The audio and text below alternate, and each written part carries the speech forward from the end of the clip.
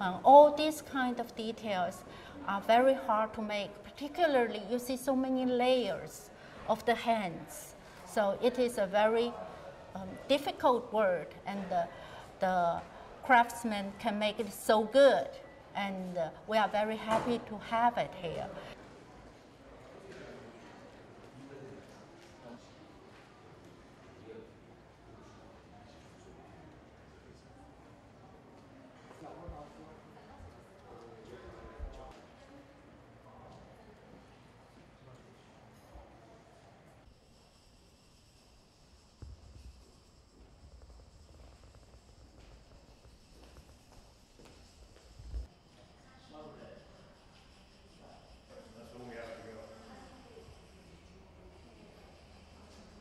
So we know this piece probably was made in India, but was made for Tibetan monks or monastery, or it is also possible it was made by the Indian artist or the craftsmen in Tibet.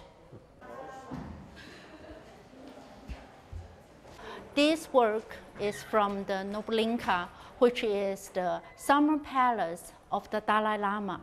So it's originally, we can say it's a part of Dalai Lama's treasure.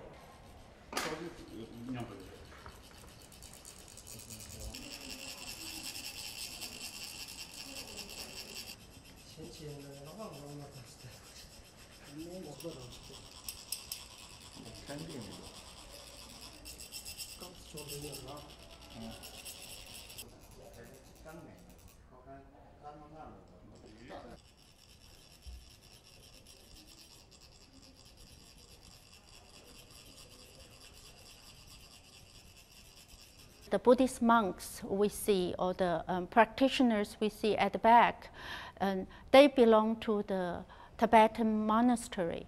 So usually they won't allow to go outside the monastery. And it's very rare we have that in the exhibition.